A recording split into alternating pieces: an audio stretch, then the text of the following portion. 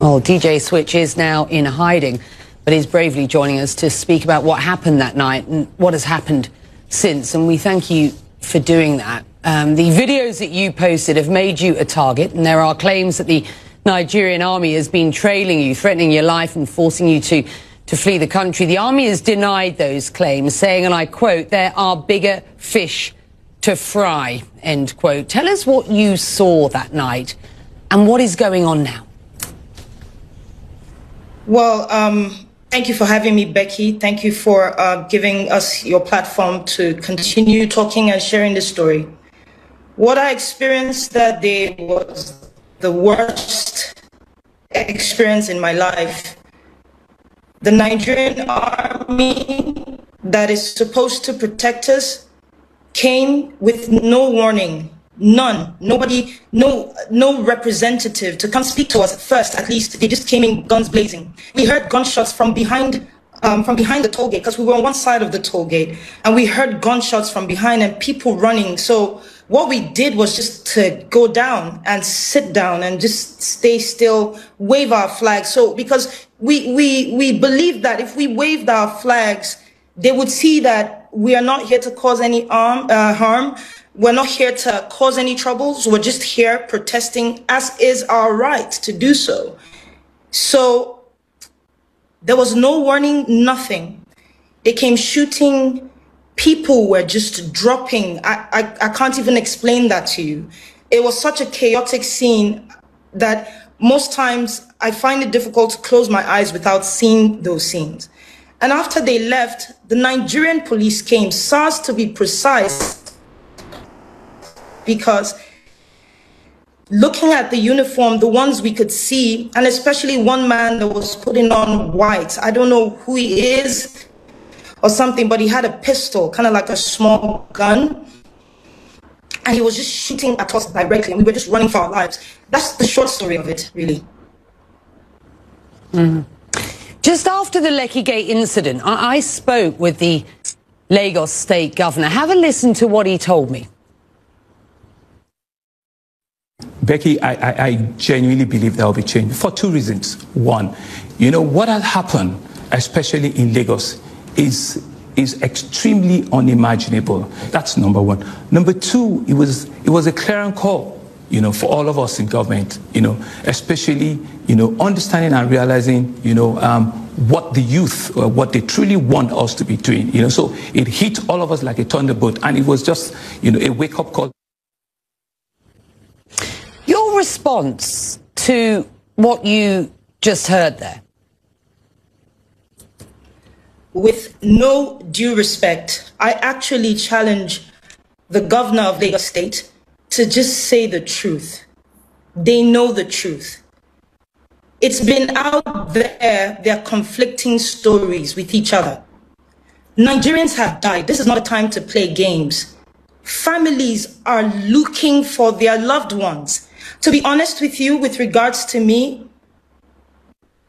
I don't know how to feel, because in one hand, I'm grateful I'm alive today. In the other hand, I don't know if I should say I'm lucky. It's almost like I'm saying the others were not lucky. It is time that we own up to the things that we're supposed to own up to. The governor has a responsibility to the citizens of Lagos State, and he should say the truth.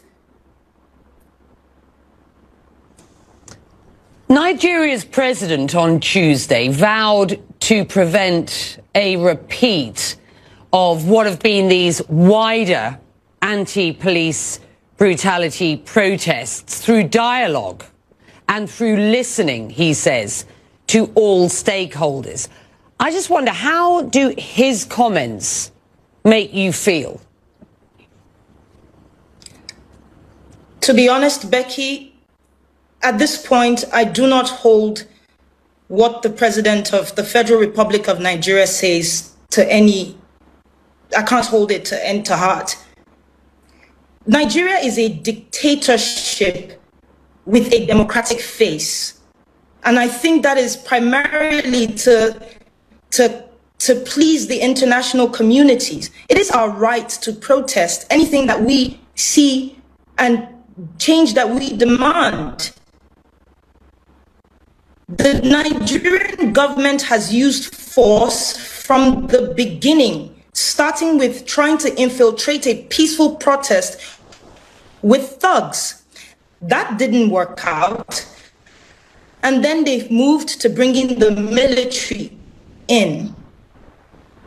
So the same government that says that they had banned SARS, and this is going for 4 to 5 years now, they keep banning the same SARS, is saying that he wants to have a dialogue. The president hasn't even come out once to address the shooting at the toll gate. So no, Becky, I do not take his word to heart. We need action, we need change, and most importantly, we need accountability.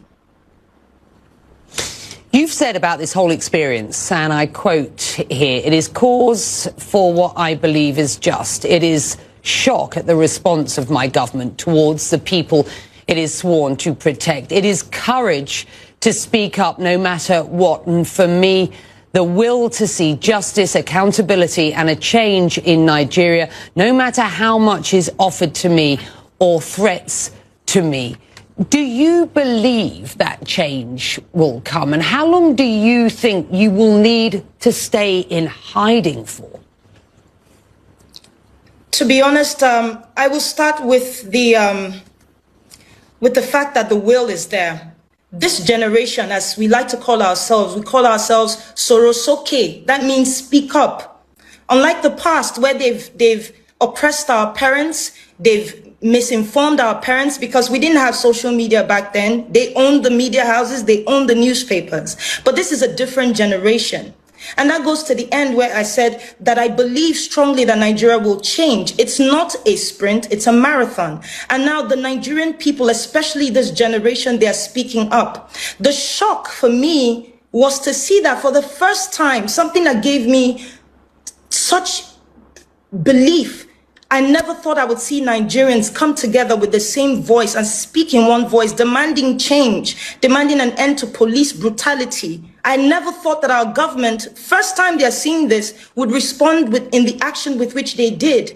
Seizing the passport of Mo, for example, arresting Eroms, chasing people out of town and literally out of the country. I believe that the fact that I have been given a second chance at this life, I don't know what will happen to me. I don't know what will happen to my career. All my bookings, everything is gone. I don't know. But what I do know is this. The fact that I have this chance, I will use this opportunity to tell this story. No matter the length, no matter the breadth, I would use the opportunity to tell the story. My hope is to go back home. I don't want to run anywhere. People think that I have sought some sort of asylum. That is not a fact.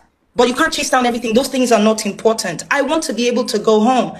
But I want to make sure that I've gotten my story out and the story of other witnesses out under oath. And then when I'm done, I go home. If they want to pick me up at that point, there's nothing to try and silence me for anymore. So if they still want to pick me up, no problem.